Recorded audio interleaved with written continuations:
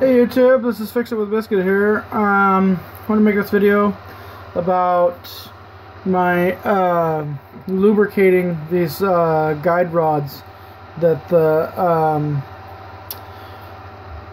extruders and fans and printer nozzles run back and forth on. The stepper motors run these, and I like to keep them lubricated up pretty good. Not too much, just a very little bit of oil, and the oil I use is just my hunting rifle oil that I clean my guns and stuff like that with, and I just put a little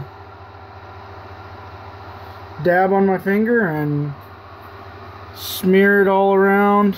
A little bit of this stuff goes a long ways with this, and I just do this every once in a while. I don't do it all the time. Just keep it lubricated up there so those bearings don't seize up. And I do it to all the rods that run back and forth where the bearings are. And I just figured I'd make a video of what I use to lubricate the bearings on my 3D printer here. So, this is Fix It with Biscuit.